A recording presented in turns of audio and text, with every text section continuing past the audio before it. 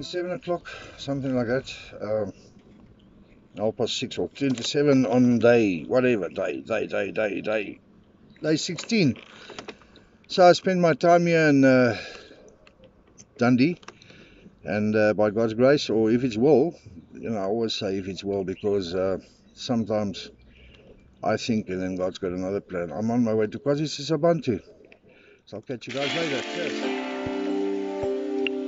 He has fire in his eyes and a sword in his hand, and he's riding a white horse across this land. He has fire in his eyes and a sword in his hand. He's riding a white horse all across this land, and he's calling out to you and me. Will you ride with me?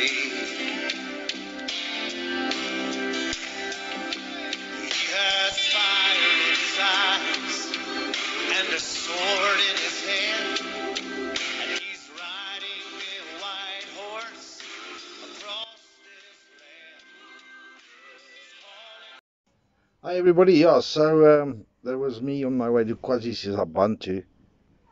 But God had other plans. I got to KwaZulu-Natal and was told that this place actually closed for more than a year.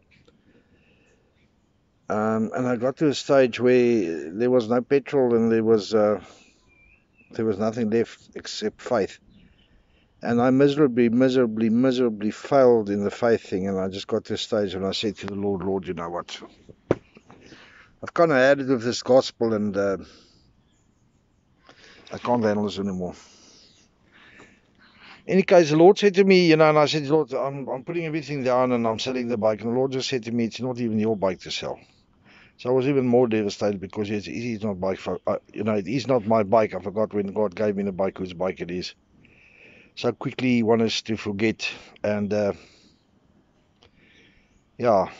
I severely repented and just took up the bike and started driving, because He's a God of impossible. And just kept on driving. Eventually, after many kilometers and long time, there was no more fuel. I eventually got to stop, and the petrol was really finished, or whatever. So the Lord has then He kind of showed me this. He took me through this, and I was at a very low place in my spiritual walk with Jesus, and God just showed me how vulnerable I am again. It's so, when you kind of think that you've kind of walked off a cross, and you think you've got faith, and God brings you a place where you just fall down in pieces at His feet and just weep, and repent, feel disbelief, and He always looks after you, and He always carries you through, and He always has carried you through. And God then just picked me up, and He took me to Pennington, and He took me to this worthy man with the garden, and today I'm at another friend's place at Pennington, the people I met previously when I walked across. So how long I'm going to stay here, only God knows. I've just given up. God is in control. He's always been in control, and I'm starting kind of, in my misery and in my whatever you want to call it, starting to know these things. And every time I think I know God, He just breaks everything down, and He brings me to a place of nothingness. And when I get to that place of nothingness, and I just kind of fall at His feet and say, Lord, He picks me up again, and then He says, I'll carry you. There's no place for you in this ministry. There's no place for you in this gospel.